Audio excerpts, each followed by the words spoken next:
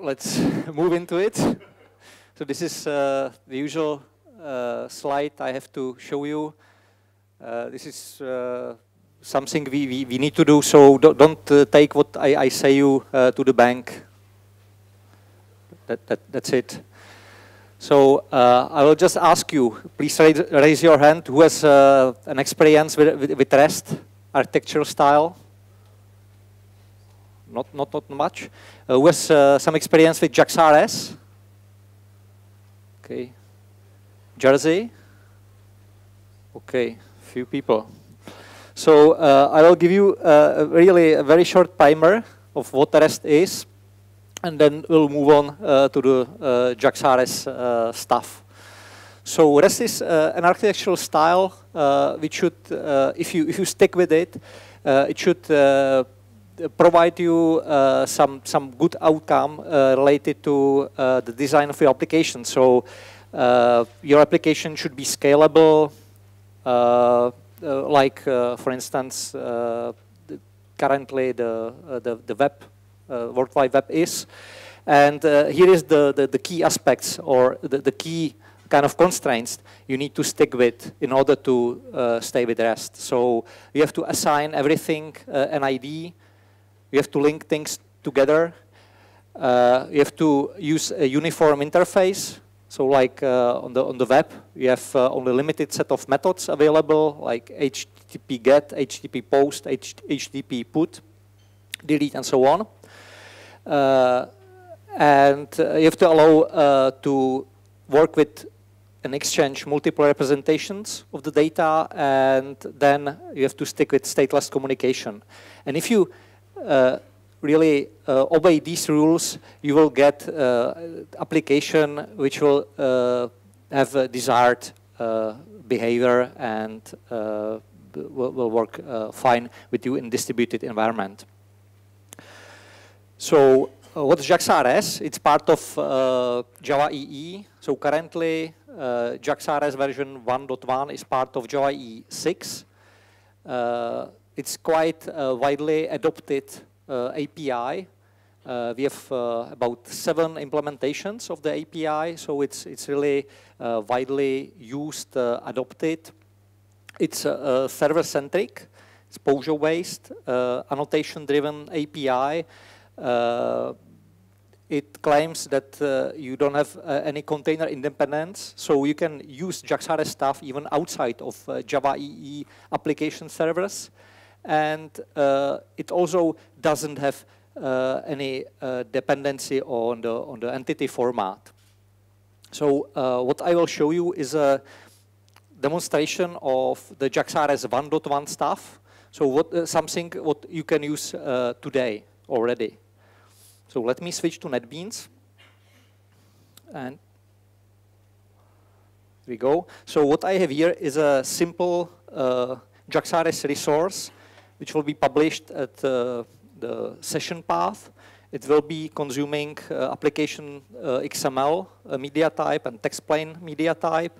It will produce the very same media types, and it has just 2 simple methods.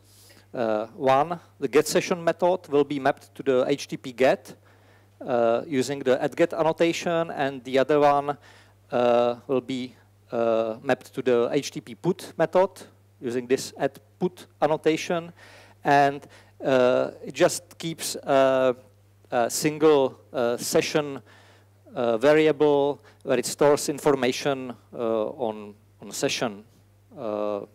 So it's JAX-RS 1.1 stuff, nothing special here. The session bean I can show you here, it's just a data object. So I have an ID, title, speaker, capacity, hash code equals, and a constructor. Nothing else, really, nothing really special.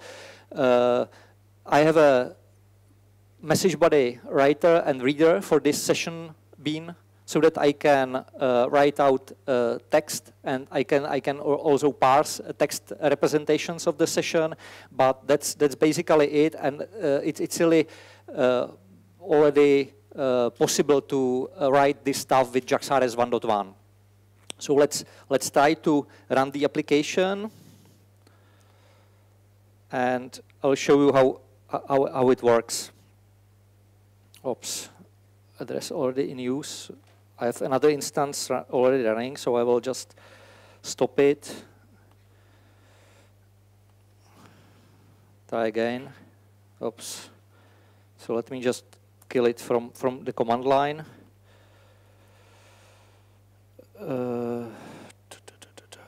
Okay. So it's probably this one.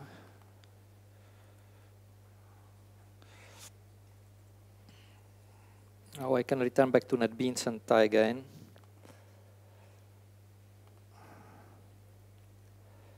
Okay, so it started. I haven't started any application server, so I'm using a Grizzly container here. So you see that JAX-RS is really container independent. It could be used outside of Java EE, and maybe I can show up in browser. So it's published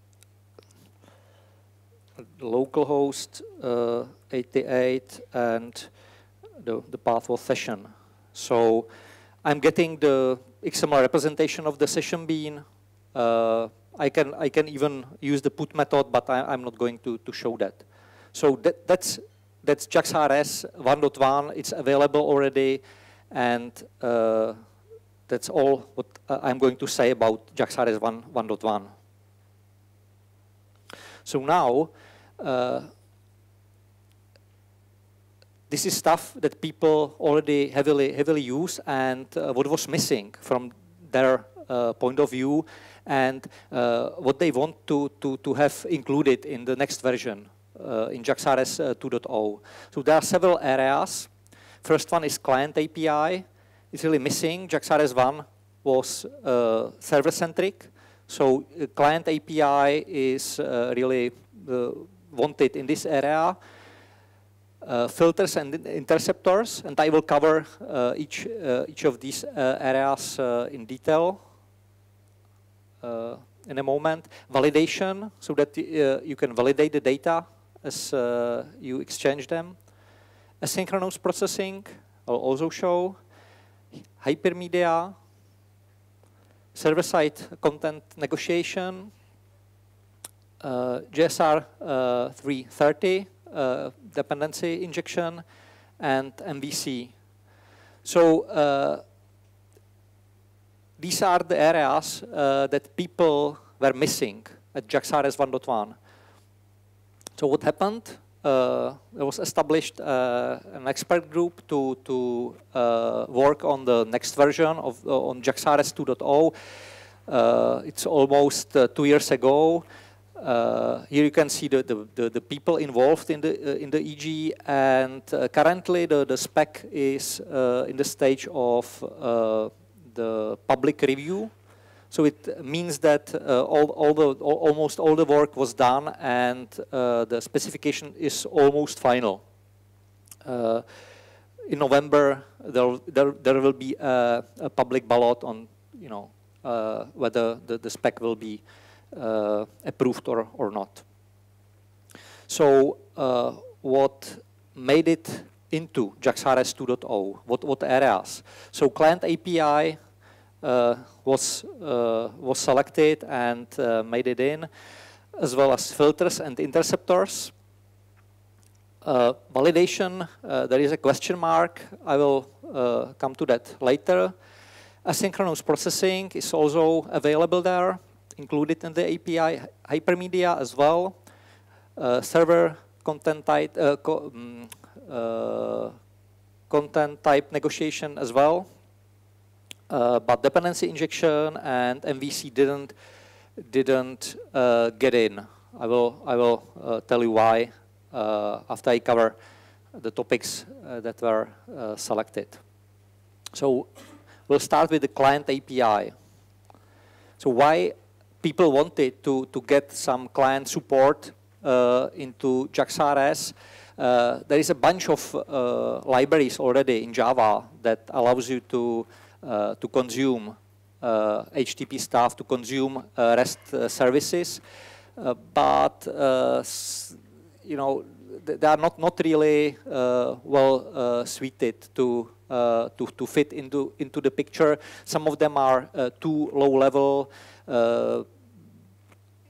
In the current implementations, also there were the client APIs which were able to reuse some server-side stuff like message body writers and readers. So that was another reason for including this client API in the standard. In the following slide, I will show you what you can expect and you can get already. I have a live demonstration right after this slide. So the client API works with the concept of client factory, where you can get a client from. Of course, the client factory and the client could be configured. So there's a configuration bound to it. And from the client, you can get web targets. You can see that from one target, I can drill down. I can pass another path in and can get another web targets. So again, the web targets are configurable. So we can configure, for instance, message body workers separate to each web target and also other stuff. From the web target, you can take an invocation builder that will allow you to either directly get the response. So with invocation builder, it has some methods to directly invoke an HTTP method, or you can build an invocation for later use. So you can build a batch kind of structures that will allow you to populate the invocations well in advance and then to run them. So this is kind of to give you a picture on how the client API looks like. And now I will switch back to NetBeans and show you how to consume the service I've just run with the JAX-RS 2.0 client API. Okay, so I have another class client application here with the pre-baked main method. So I need to write something here. So I will start with the client factory. Now from the client factory, I can get a new client. I can of course use a configuration object. I don't need anything special, so I will just create a new client. And maybe I can just store it to a variable. Okay, so I got a client, and now I can, from the client, try to see if I can get a web target. So I will provide a URI to it. I will take it from the application. So the application is up, and it has a publicly available root URI, which I will be accessing. So from that, I need to access the session resource. So again, I am invoking the target method. I am passing the session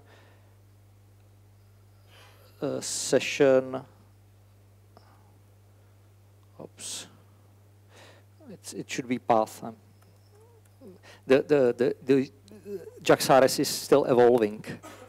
So now I got another web target, and what I can do now is I can just create a request. So I will be requesting. I can ask for application XML media type, and I will just invoke it so that I get a response. So now I got a response, and to prove that I am actually making a request, I will print out. Maybe I can print out a status code, and the data probably. So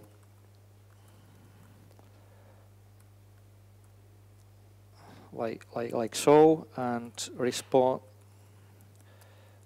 has the status code. So I will get the status, and I will read the data. So I will be fine with the string. So now I can run the application, run this class, and see what I get. So I hope you can see it even from the back. Okay, so let me quickly reiterate. So I got a new client from the client factory. I got a web target from the application root URI. Then I got another target pointing to the session resource. I create an invocation builder requesting the application.xml media type, and I invoked the HTTP method, and I got the response back. I can try a similar thing with the text representation. So now I will just rerun the client, and I got the textual representation of what I had there before. So to give you a clue on how the configuration works on the client side, so let me change back. So I'm requesting text plane, so I can probably again switch back to application and show you that I can reuse the message body reader that is available for the server side. So now instead of getting a string textual representation out of the response, so what I will do is I will just ask for the title. So instead of string, I will be requesting the session bean to be serialized out for me, and from that session bean, I will just take the title and print it out. So let me run this again, and you see that I only got the title. And it's because I'm reusing the server-side message body reader on the client side, and I'm able to parse the data that are coming, and I'm getting the session instance populated from the wire. So now I have a question. So what happens if I switch back to the textual representation? Does anybody know what happens now? Please raise your hand. Pardon? Yeah, an exception. And why? Do you know why? There's no way to, I guess that it's up to the server to marshal to the text, right? Uh-huh. But how the server would, or how the client know what really was, it's plain text as well. Yeah. So how do you know whether all the fields, how do you know which field to extract from the single line? Exactly. So I will just run it, and voila, an exception is here. So the client doesn't know how to, given that the server has the special message body writer for the session bean and the text plane, the client doesn't have anything to tell it how to deserialize the data. So what I will do, I have the client here, and I will just configure the client to reuse the message body reader from the server. So I will just register the session message body. It's text body worker. So I'm just registering the server-side message body worker on the client so that I can, reuse it. I don't need to write it again. And now I can try to rerun. So now I'm able, on the client side, to reuse the server-side message body reader, and I'm able to deserialize the session be just right. So that's what I wanted to show you about the client. And let's get back to the presentation. Okay, so that was the demo. Next one is filters and interceptors. If you used JAX-RS before for some real-life application, you know that there are some parts missing, and this is one of them that every and each implementation solved in its own way. So, for instance, Jersey provided its own API for, oops.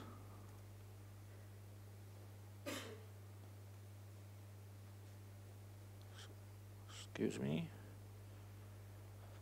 No, I don't know how to. Oh.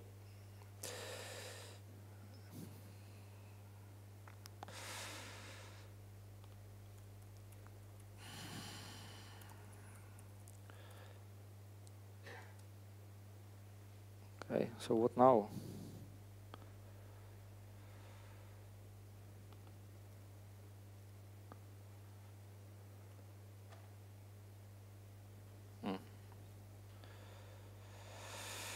I don't know what now.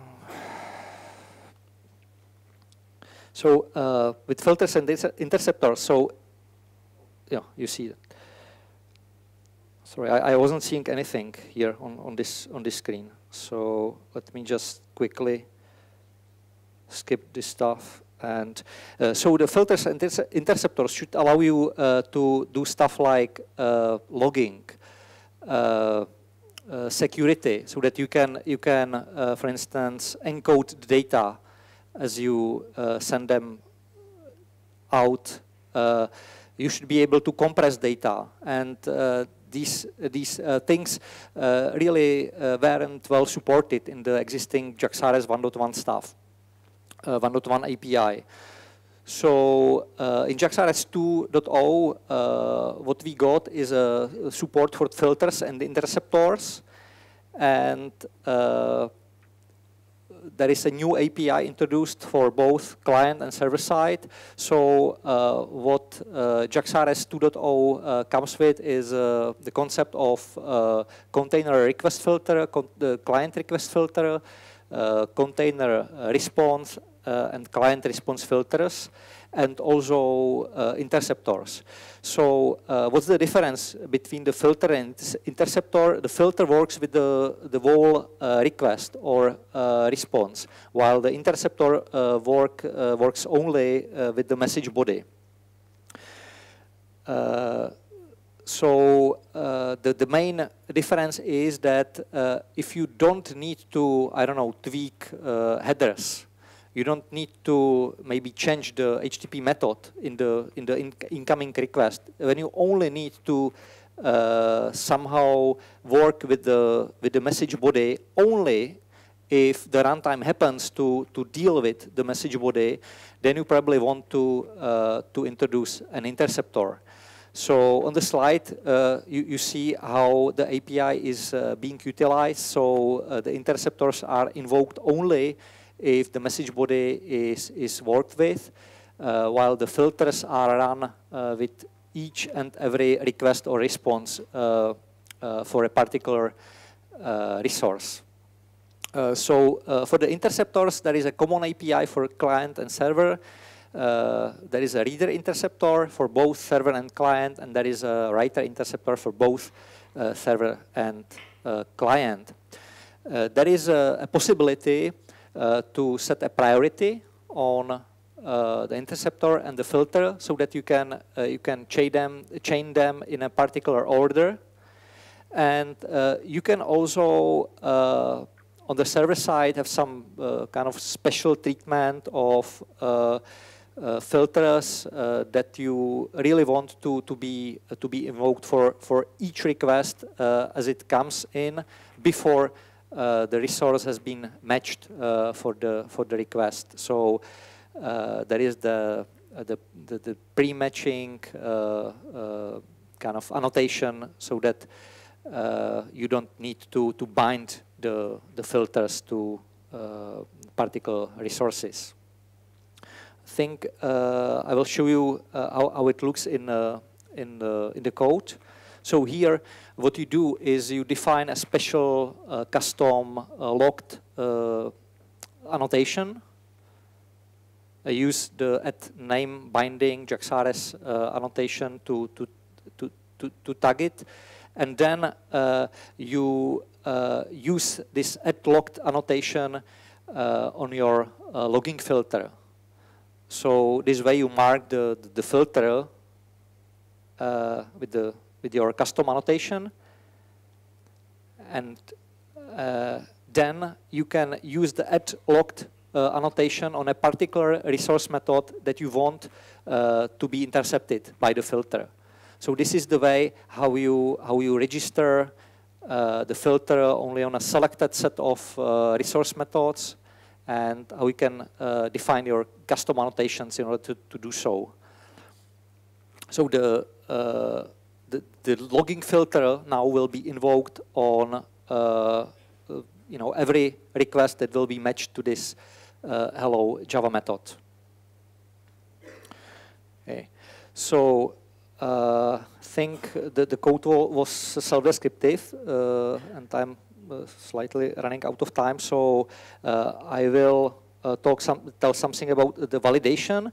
So validation, there is a separate API in Java EE area for validation. There is a kind of a heated discussion whether this should come in or not into JAX-RS 2.0. So the current kind of plan is to omit it for now for version 2.0, and then maybe add it later on when there will be a maintenance release of JAX-RS 2.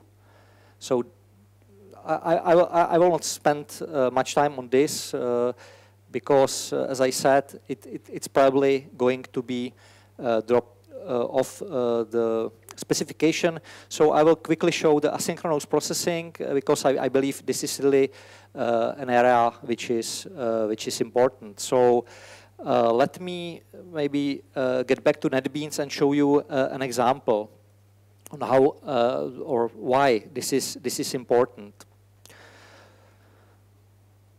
Okay, so now I'm getting back to the session resource, and here, no, it's session resource is here, and I will try to prolong the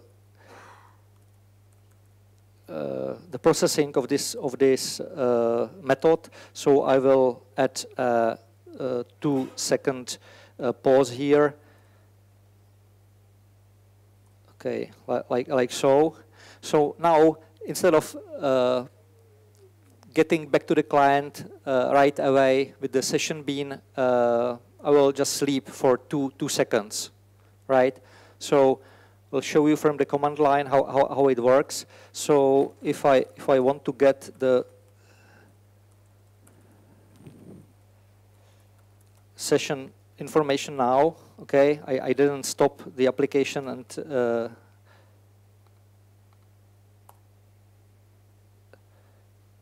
I need to rerun it again. I guess this will do. Okay, so it's restarted. So now, 1, 2, okay, I got the data.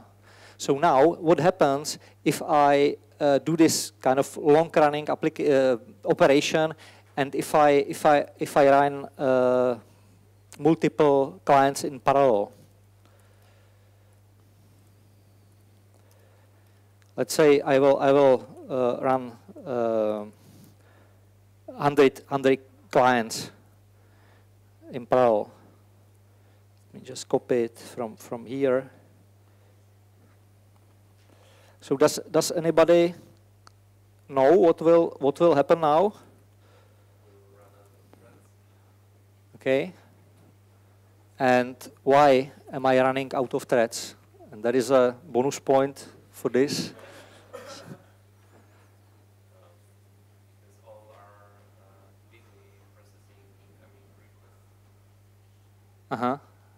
Busy incoming requests. So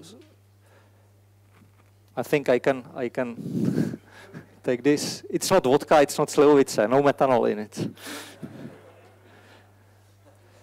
So okay, so 100 clients running in parallel. Now I will try to see if I have something still to do. Okay, let me count it.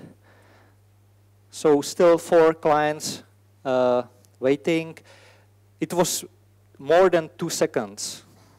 It was much more than 2 seconds. If I run maybe 200 clients, I can try to see how many clients are still waiting. Okay, it's going slightly down, but it should be much better. Okay, so the reason is that I have a limited number of threads that are serving the clients, and all these threads are busy with the first maybe 5 clients. So the other connections have to wait. So I'm serving maybe 5 clients at a time, then another 5 clients, and so on and so on. So there must be a better way how to solve this. So for this, JAX-RS 2 introduce kind of asynchronous processing. So I will show you how to implement it on the server side. So what I will do, I won't return a session right away from this method. So this is now not needed, but I will need an executor. So I will create an executor service. Let me fix the imports.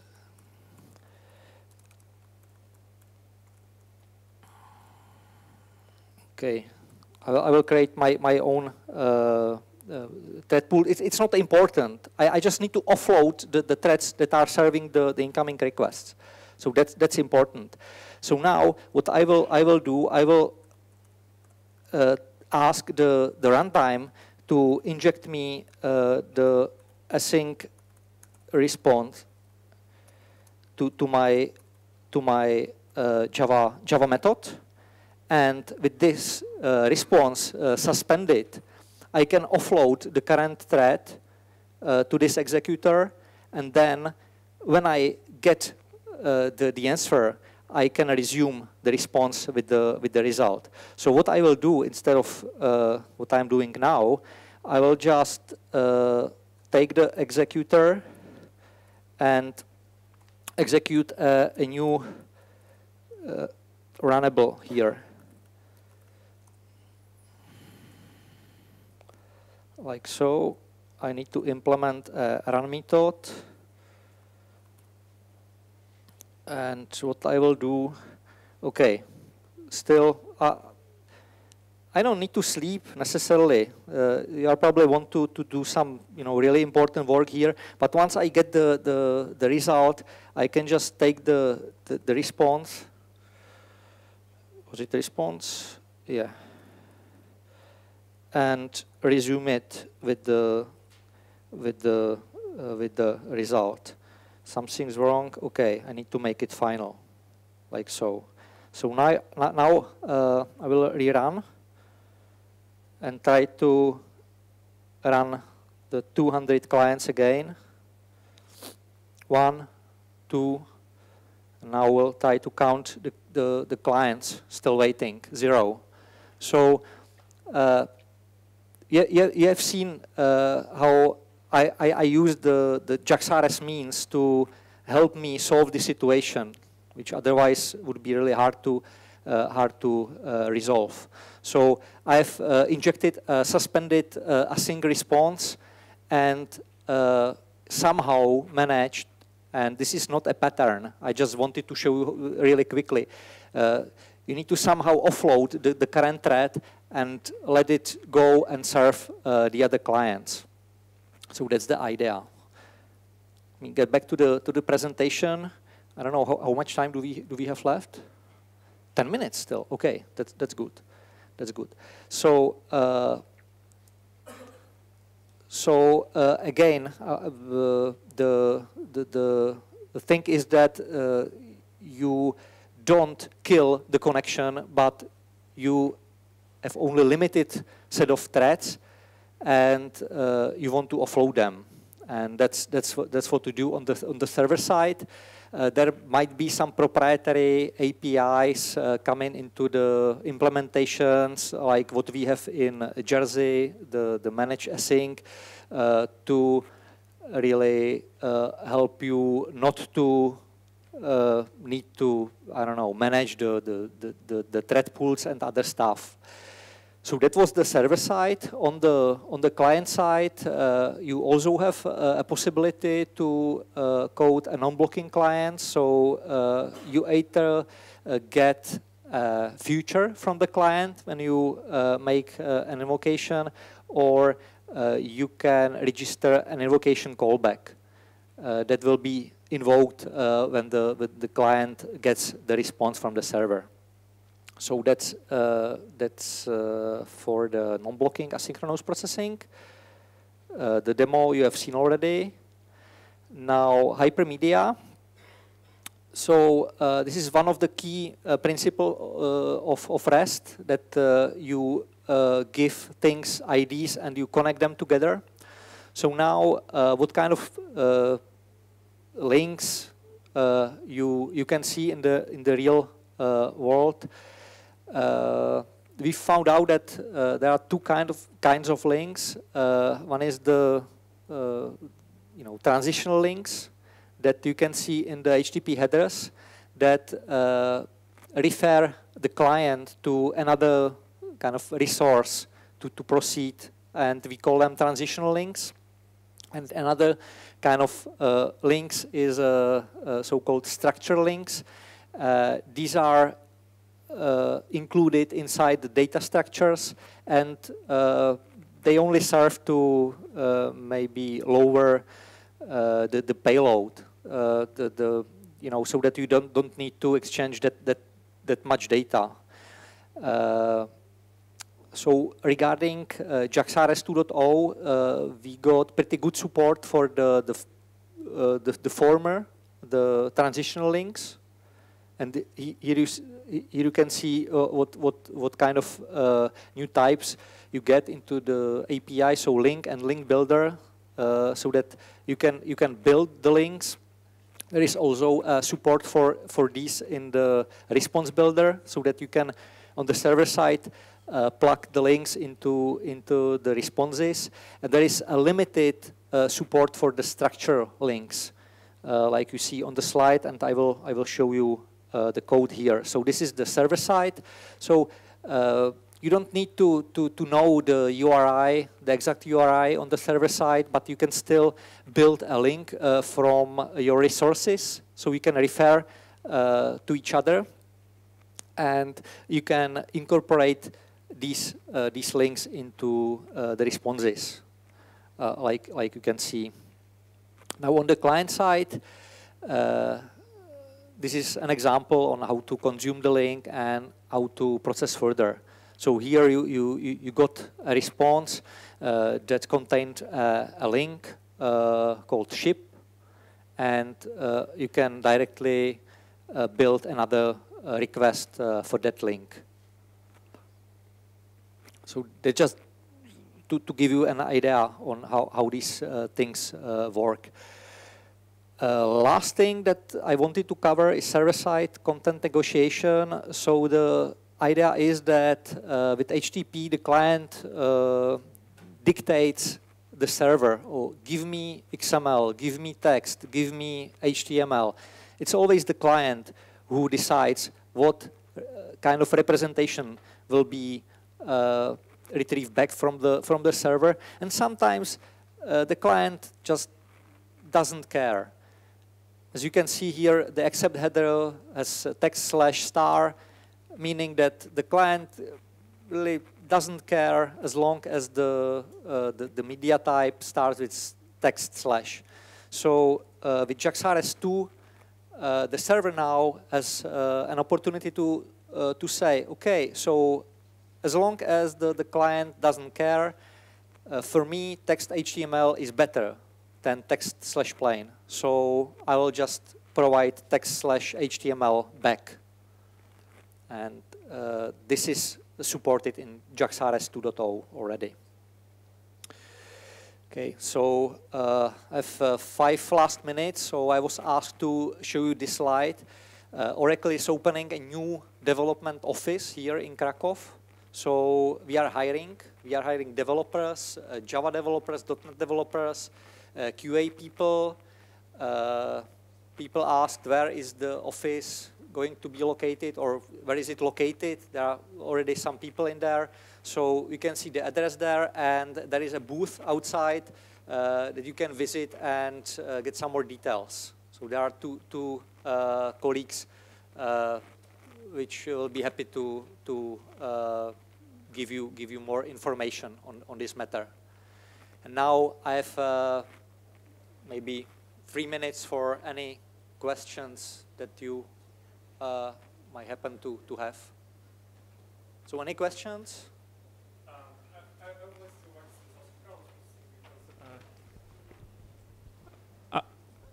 I would like to go back to this example with asynchronous processing.